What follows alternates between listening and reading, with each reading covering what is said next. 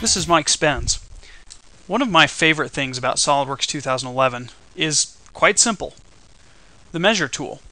It's had one minor enhancement to it that really makes it much more flexible while you're working. Of course, we all know about the measure tool and use it probably fairly regularly. And even if you didn't know, you can select geometry in SOLIDWORKS and get immediate reference to lengths, or even pick multiple objects and get distances between, even without the measure tool.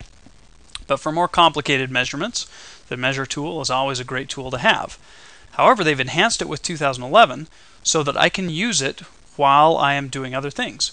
Notice if I have the measure tool up and right-click on the screen, I can choose the select tool, and the measure tool simply gives me a message to click here to measure.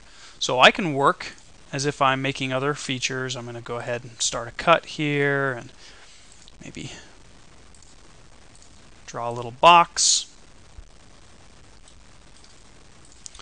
And now if I decide I'd like to know the distance from the top of this shape down to the bottom of the part, I can simply make those selections and click in the measure tool and get the distance, which can be really helpful if I'm trying to make minor adjustments to get a particular distance dialed in without having to worry about that dimension. Since I'm in a 2D sketch, I can't really create a dimension between those two locations.